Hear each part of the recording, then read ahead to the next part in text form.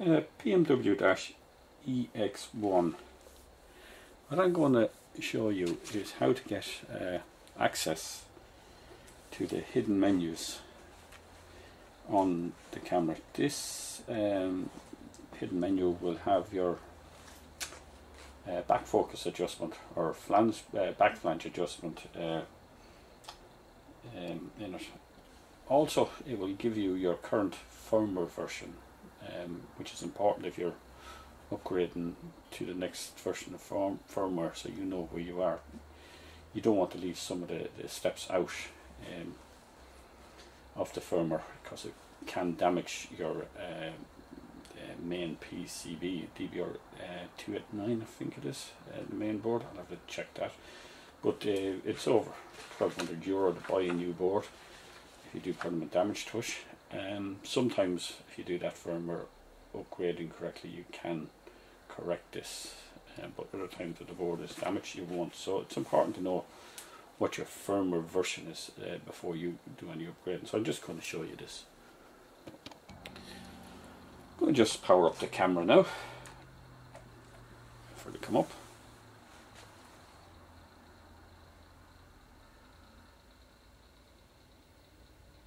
Okay. Now, by pressing the menu, select cancel button at the same time, we'll get the service menu or the hidden menus up. Now, as you can see, normally the menus stop at this point here. You've 3 other menus. Okay, in this menu you have your back focus or flange adjustment. So if you go in there, press the select, and you go down here to auto flange adjust, you can execute that. But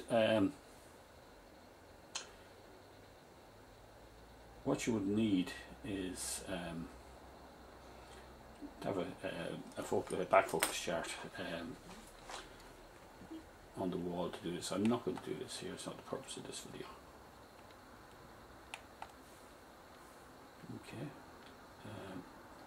and here we go down here, which will show your current version, software version. I see it's version 1.20. The latest version for that, I think from memory, is 1.25 and 1.26. You should be able to upgrade that without any problem. I might show you the upgrade process in the next video. Wouldn't be too hard to do it on this. I hope that's of some benefit to someone, because it is important. You get yourself into trouble if that was below 1.0. I have to look at the technical button, but around 1.09. If you upgraded it to 1.26, you would have a lot of trouble.